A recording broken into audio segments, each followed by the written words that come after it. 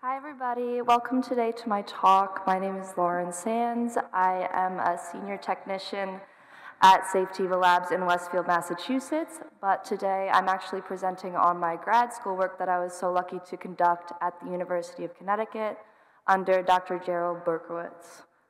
I don't have the clicker.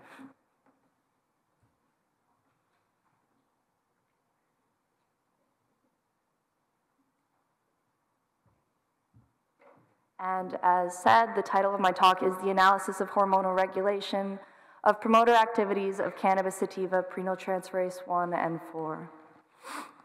So the research goals for this, my grad school work was to, 1, develop a better understanding of the enzymes that produce cannabigerolic acid, CBGA, in terms of functionality, location, and importance in cannabis sativa. And in addition, we wanted to conduct studies involving hormone treatments to gather information regarding which hormone signaling pathways are actually involved in cannabinoid production. So cannabinoids are obviously produced in trichomes, and there's different types of trichomes on the cannabis plant, but we're specifically interested in the glandular stalk trichome. These are small hair-like projections that are made up of stalk and head tissue, most commonly found on leaves and flowers on cannabis plants, and of course on unpollinated female flowers. These trichomes are the cannabinoid and terpene factories that we're also interested in. So the center image, you can see a quick little diagram of this trichome. You can see the base of a stalk, and at the top, the secretory vesicles and cells. The top, this base, this is what we're interested in. So as I said, we're interested in this head of the glandular trichome. This contains the cannabinoids and the enzymes producing them. The enzyme that I mentioned that produces CBGA, this is the one we're interested in. So you can see on the left a structural diagram up close. This shows the different parts of the head of the glandular trichome. And then on the right, you can actually see the Cannabinoid Biosynthetic Pathway written out, showing you the top. The top on the right of this Cannabinoid Biosynthetic Pathway shows you the plastid, and you can see in blue, it's connected to the diagram on the left. This shows the rosette of gland cells. This is the bottom of the head of the glandular trichome. So this contains the enzymes that produce CBGA, and CBGA is actually produced in the rosette at the base, and it is exported to the secretory reservoir, which you can see in red. This is indicated on the left and right. So you can see CBGA is produced in the base, exported to the reservoir, and we're trying to figure out why the enzyme is making CBGA. And you can see the star. This star indicates the CBGA synthase enzyme. CBGA synthase has been referred to as many different things in literature. It's been referred to as CBGA synthase, or GOT, geranyl diphosphate olivetolate transferase, or in my case, PT4, prenyltransferase 4. So we're just really interested in this CBGA synthase enzyme, and we're going to get more into that now. So the main reason why our lab decided to focus on this prenyltransferase enzyme, CBGA synthase, is because we initially did a research study over the course of a flowering period. We took the flowers and we measured CBGA synthase, in this case PT4. We measured this gene expression over the course of the flowering period, as well as we took the cannabinoid content and we measured the CBGA in the plant. We saw at week 4, CBGA is peaking, and at week 4, this PT4 gene expression level, it's peaking as well, and then you can see a positive correlation, increases, then decreases.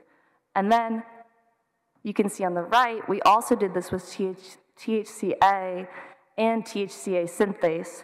We saw that THCA content's peaking at week 6, but there's no positive correlation with THCA synthase. So we wanted to put less focus on this THCA synthase enzyme and more focus on the prenyltransferase genes and these precursor enzymes. So we want to understand cannabinoid synthesis, look at the enzyme that's producing the cannabinoid that's needed for conversion towards endpoint cannabinoid synthesis. And as we know, CBGA is the mother of all cannabinoids. So CBGA synthase enzymes are prenyltransferases. These are membrane-bound enzymes localized to plant plastids. And in cannabis, we've identified 10 of them. And literature has actually pointed to the fact that PT4, this is the main CBGA synthase enzyme. However, some papers have referenced that PT1 is capable of producing CBGA, specifically in a patent done by Jonathan Page and his group in 2011. So there's a lot of research, literature review showing that is it PT1 or is it PT4? So both have shown CBGA synthesis capability. However, yeast assays have revealed that PT4's only substrate is olivotolic acid, but PT1 is promiscuous. So PT1 is able to work with different substrates, olivotolic acid, olivotol, naringin, etc.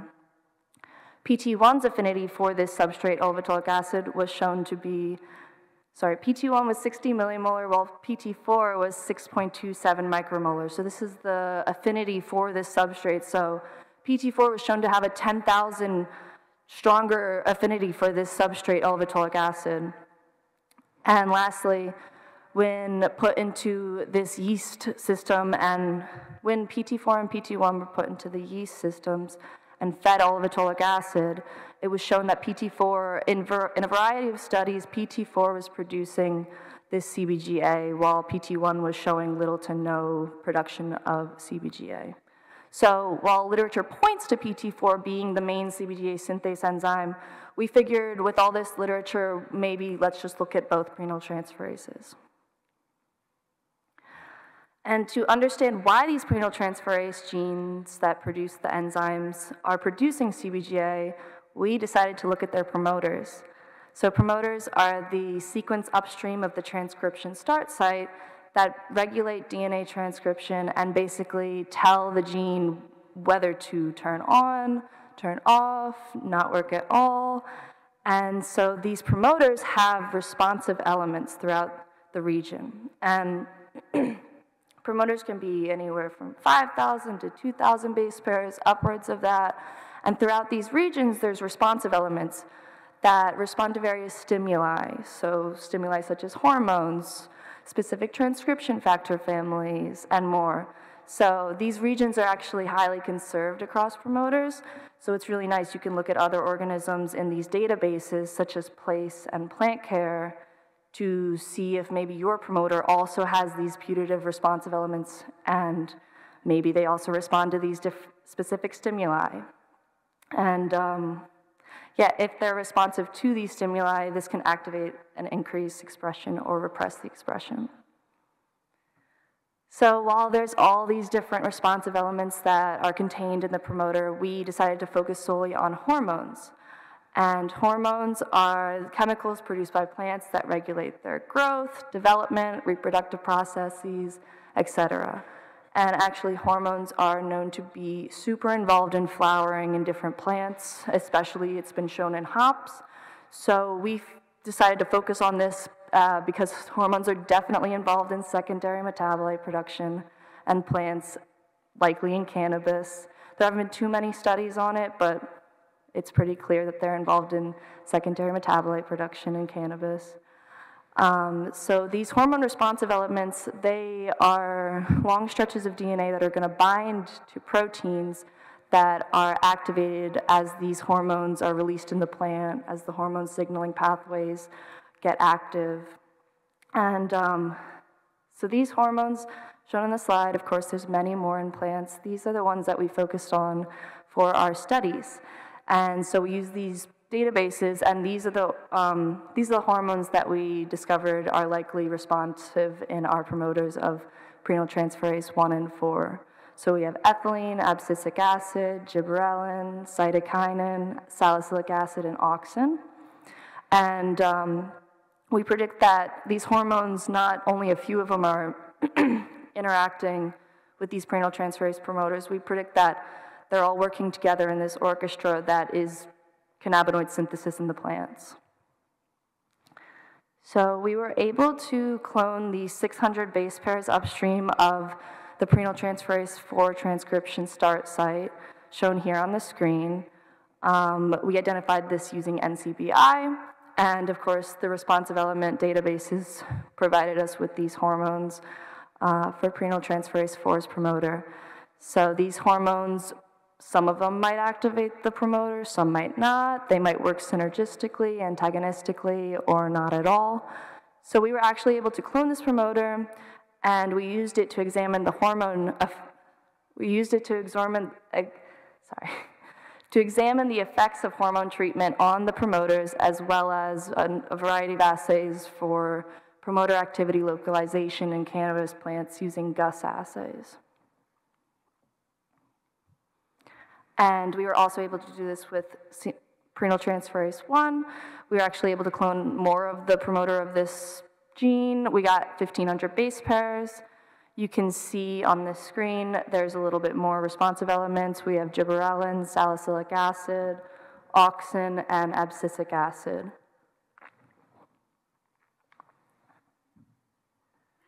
So we were able to clone these promoters from genomic DNA from Cannabis sativa hemp in our lab at UConn.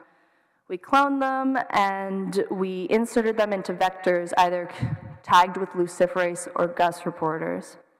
So these constructs with our promoters were utilized in dual luciferase assays or GUS assays. So luciferase reporter assays investigate whether stimuli can activate or repress transcription using the gene luciferase, and GUS assays are used for localization, and the functional GUS gene that's produced it makes blue coloration in the plant upon integration to the plant genome. So first we wanted to confirm the location of the greatest activity of prenyltransferase genes and promoters in the plant.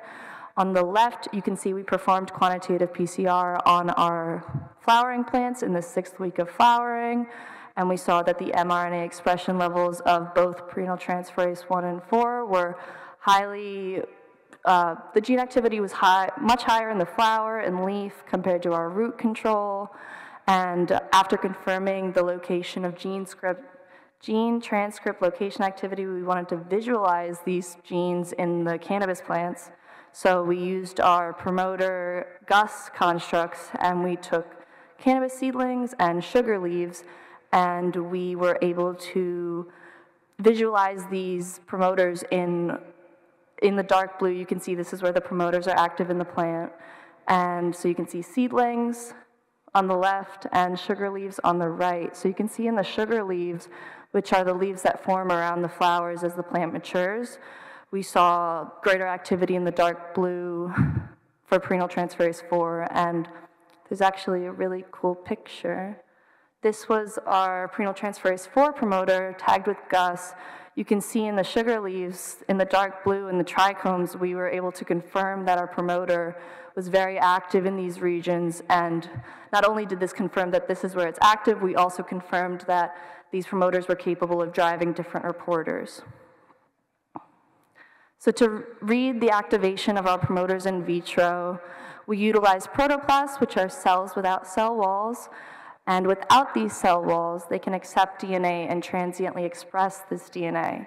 And so using dual luciferase assays, we can measure this DNA expression. So we enzymatically isolated protoplasts and prepared them for transient expression of plasmids containing PT promoters driving the luciferase reporter. Overnight transfection and hormone treatments were completed following that of hormones at concentrations of 10 micromolar.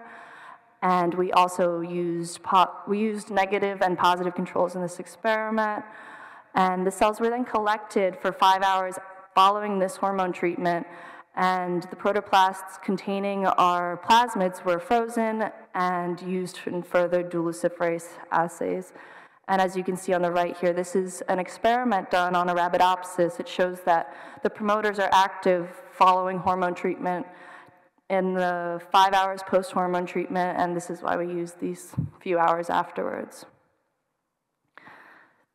We measured this promoter activity with dual luciferase assays, as said, and so in this case, we're investigating if our stimuli, this hormone, can activate our promoter to initiate transcription of this luciferase gene located downstream of this promoter.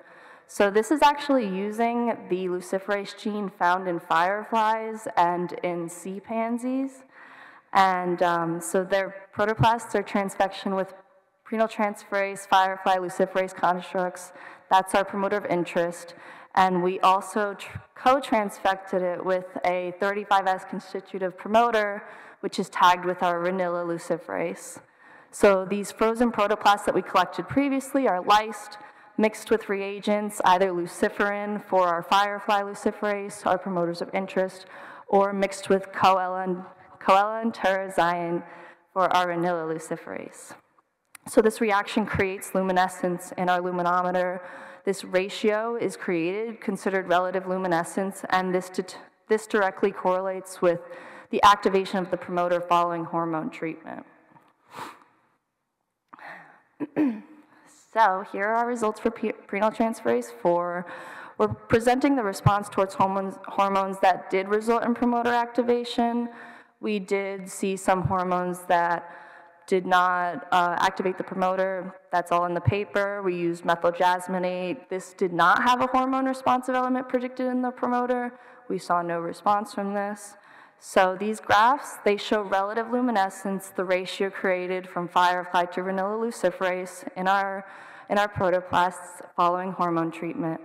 So some hormones were administered as either a synthetic hormone or a precursor, depending on how these hormones exist in nature. So firstly, exogenous ethylene administered as 1-aminocyclopropane, 1-carboxylic acid. This is the precursor, as ethylene is gaseous. Led to significant promoter activity 5 hours past treatment. Exogenous abscisic acid led to significant promoter activity at 3 and 5 hours past treatment. Exogenous gibberellin, administered as gibberellic acid 3, led to significant promoter activation at hours 3 and 5 past treatment. And lastly, exogenous cytokinin, administered as transzeatin riboside, led to significant promoter activation at hours 3 and 5 past treatment. So we went a little bit more in depth with salicylic acid's connection to prenyltransferase 4.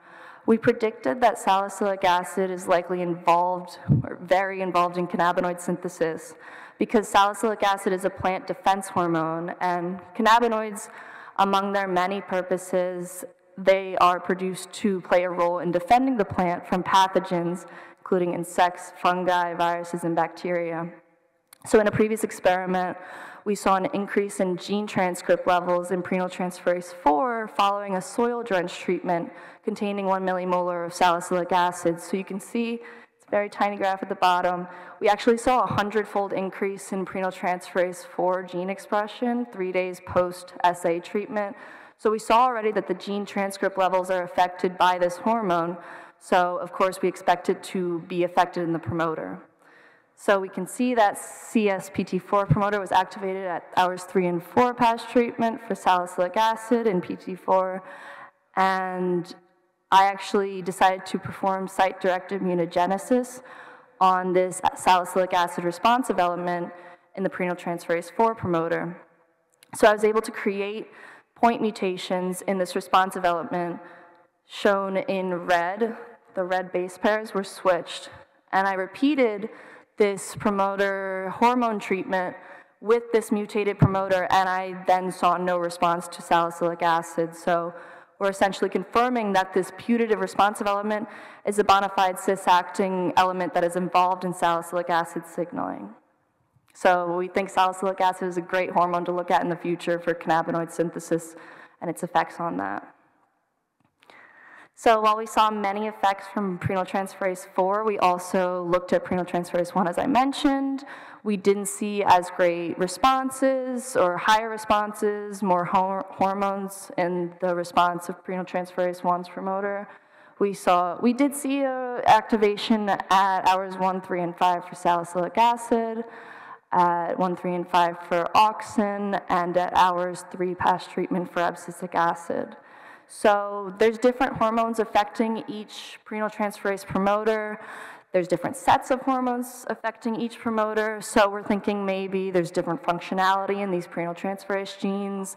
It's basically, it's giving a little bit more insight into how these different prenyltransferase genes act in the cannabis plant. So I'll wrap this up really quickly. Our conclusions. So we think plant hormones are almost certainly very involved in cannabinoid synthesis and signaling pathways affecting the cannabinoid biosynthetic pathway. The hormone networks in cannabis, as seen in other plants, are very interconnected. We're seeing multiple hormones working on the same promoter. There's definitely needs to be more research involved in how, why, and when hormones are produced in the cannabis plant during flowering, how they're affecting prenyltransferase genes, and the effects on one hormone on another is really interesting.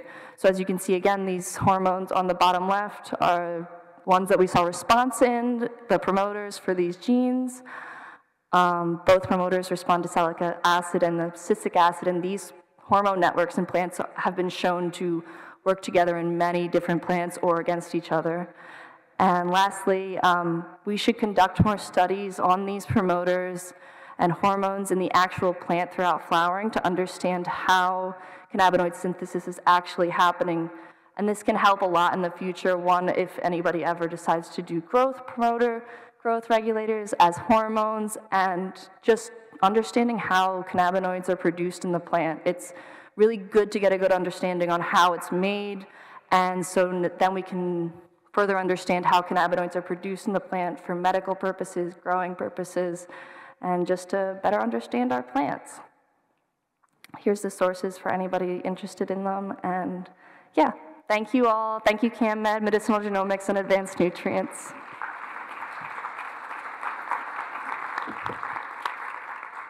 Great talk, Lauren.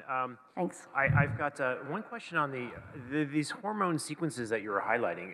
They're fairly short in sequence, which means if you scan the whole genome, you'll find them somewhat everywhere. I noticed from some previous methylation sequencing that we've done before that, at least not on the prenyltransferase 4 gene, but on the THC synthase gene, there's all types of weird methylation happening on the 5' promoter of that gene. And I noticed you made a mutation up there that introduced a CPG. Is it possible that there's an epigenetic component here of how these hormones are regulating these sequences? Like what's the mechanism of the sequence sites? Is there a protein that's like binding to it, you think, that's driving in the responsive elements? Yeah, the responsive elements. Yeah, definitely. I think I understand your question. These short DNA binding sequences, they're specifically somehow binding to the transcription factors that are activated through the hormone signaling pathways.